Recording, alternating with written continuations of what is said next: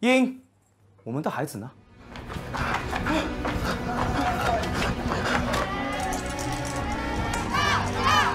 这是唯一可以侵占的办法。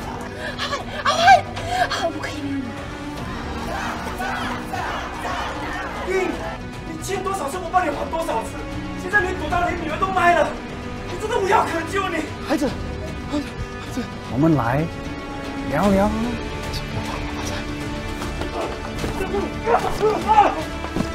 我为什么有这样的老婆？你根本不会这样干妈妈！我们都不够钱养活你，怎么养个宝宝呢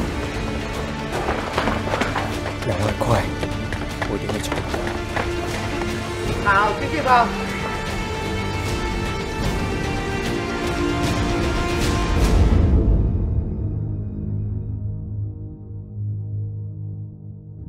This story was inspired by a story I heard. Yeah, so it's about a father who had to buy back his daughter. After buying back his daughter, getting back the daughter, right, he was still gracious enough to went out to look for the wife to take care of the family because he believed the family is not complete without the mother lah. So when I heard this story, I was like deeply moved by his intentions and decided to pitch it to the lecturers. The difficulties that I experience with the story is that, first of all, the era. I'm not born in the era. So coming up with relevant plot points in the era was difficult and it requires a lot of researching. A lot of research went into finding the exact things that we needed for our shoot. The most difficult prop that we had to find was the payment voucher. We didn't know exactly how a payment voucher would look like in the 80s. So we had to actually ask people who loaned from the loan sharks and from their previous experiences, what did they get? And actually, the payment voucher is not supposed to be red, but because Eng Huat's house was very dull and of neutral colour, so we had to get something that stood out, thus the red colour. The most difficult location that I had to find was the house. This whole story is set in 1980s, so I had to call HDB to ask so which are the houses that are not renovated, which areas that we have to find. We even went to the extent of giving out flyers and go door to door knocking from east to west of Singapore. So we came across this house in Vid Hill that's very suitable. We went ahead with the owner and he's very open about it, but however he backed out 2 weeks before our shoot, which caused quite a panic to me. So thankfully, through connection, I got a house at Circuit Road. So basically, we tried to colour code each of our characters. For example, Asyang was more of the reds, and Ying was more of the greens, which represent that she's money-minded. For Eng Huat, it was neutral colours like the earthy tones because we want to show that he's a very normal and average kind of guy. During wardrobe sourcing, I kept an eye out for where I could find my wardrobe lah. After exhausting places like Kovan, Chinatown, Little India, we were hitting this block as to where we could source for vintage stuff. And I asked the stylist where I could find them. So she mentioned that we could try the Salvation Army all the way in Woodlands. I was in Bukit Merah, but yeah. And then I went there and it turned out they renovated the place. And there were only 3 racks of clothes there. It wasn't easy to find vintage patterned clothes. I could only start sourcing when our cast was confirmed.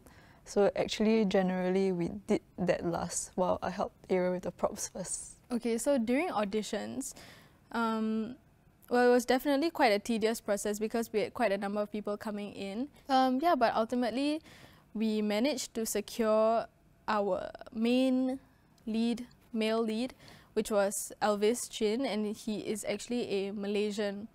So what happened there was one of our group members actually came across this short film that he was in. So I contacted him via Facebook and he thankfully was very willing to be on board this project. As for our female lead, it was quite a long process to try and find someone who was suitable. As I started getting desperate, I just emailed a bunch of people, one of them being MediaCorp. So Fiona, which is Michelle's manager, said that, okay, hey, why not you audition her, see where it goes, see if you like her or not. And Yeah, so that's what we did. We auditioned her and yeah, everything went well. We subsequently managed to secure her after quite some time talking and discussing the details with Fiona. For the character of Asyang, we actually got him through Sunny Pang's stunt team. So we were coordinating with Sunny Pang and his stunt troupe to help us choreograph our final fight scene. We actually went down to his workshop and from there we saw that Jameson, he was very suitable to play this character and we secured him while we were at the workshop. One of the workflow is Dutch angle that I play with it throughout the film that you can see. Initially, the beginning stage of my Dutch angle is mainly on emphasizing on bad guys. Dutch tilted, so they are tilted, you get what I mean? Subsequently, throughout the 10 days overnight shoot, it began very often Dutch left, Dutch right, Dutch left, Dutch right. It's just to create the frame, like to frame up nicely, because sometimes it feels like straight shot is too straight and doesn't have any emotion. During the production itself, I think for me especially, I think which was the most difficult was the alley scene, because we had two situations that are happening in that scene. So basically one of them was a group of people gambling, and then there's Eng Huat being chased down.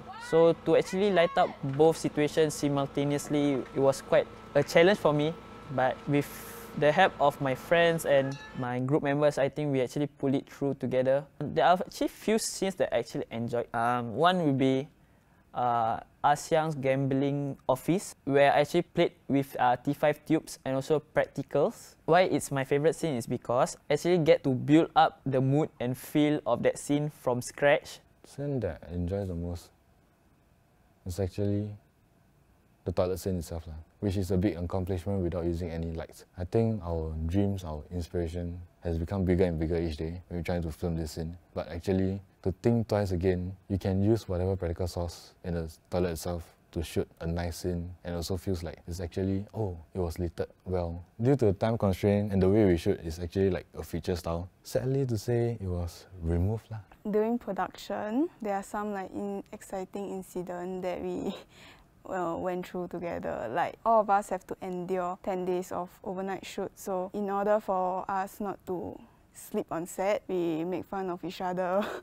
I think of pasting tape on our producer eye to make her stay awake. So for post-production, I did a very rough edit at first, which I lay all the clips that is needed in, and because the whole rough edit was about 1 hour. A lot of scenes were cut, and some of the scenes that we really liked was also removed. How I found the song Let the Night Gently Fall is, since our era is in the 1980s, I went to search songs that we can find based in Singapore. There's a song called Sin Yao, made by local Singaporeans themselves in the 1980s. So when I showed the director, Grace, she chose that song, that particular song, because she said it fits the whole film. The most enjoyable part of the whole process during production is actually the Foley's, because my boom operator, Jackson Ho, he was the one that helped me with Foley sounds like Ian gets choked at the wall, right? He would do the Foley for me, part where Eng Hua falls on the floor and struggling, and then he will he's willing to go to the floor and struggle for me. So yeah, that's the most fun part. Doing the Foley's actually, recreating the sounds. For the role of baby Grace, initially we had one baby, but we figured that we couldn't use her anymore because by the time we reached the point that we needed to use her, she was too grown up and we couldn't. So we found a new baby through Grace's contact. Her friend just gave birth, and just nice during post-production we can shoot the baby in the studio, which is a safer place for the baby. For the pick-up baby shoot, we cannot actually shoot that wide because we are shooting in this studio over here, and we cannot even shoot this close because we are filming it in a bigger cinema screen. So technically, we have to frame just nice in the middle range of the focal length, which is around 50, which reach until the size over here. So when we preview it, it actually looks pretty normal. The problem that we encounter is actually the green fluorescent tube from the location itself. as we do not have the equipment that we actually rented out at the first place. We had to use the lights that are there for us, provided by the school. So it was a challenge as certain lightings are more harder to accomplish than the others, especially when there's a green theme, which I do not have the gel or the resource to do it. So that kind of lighting we actually have to improvise during post-production. I would say it was a joy working with this bunch. They really taught me a lot on how to be professional on set. I think I've been very lucky to be in this team of very experienced and very smart people. Through this like 1 whole year that we've been through everything together, yeah, actually we bonded quite a lot and I learned quite a lot from them. It was a hard journey for everyone. For post-production, even though there's like downside, I learned how to persevere and complete the stuff that I needed to do. Okay, throughout this whole production, I enjoy myself as I get to do what I love most, which is to do lighting. To my group of members that I've been working with throughout the year, I wish them all the best and hope to also work with them soon in the industry. I think I'm just very thankful for these other 8 group members. Yeah, because initially I didn't even believe in this story. But in the end, when I pitched this story to these 8 people, they were like, oh, actually I can see it, Grace. And I think that really changed my mind and then told the lecturers that we wanted to do this story. It wasn't I wanted to do a story, but it became we.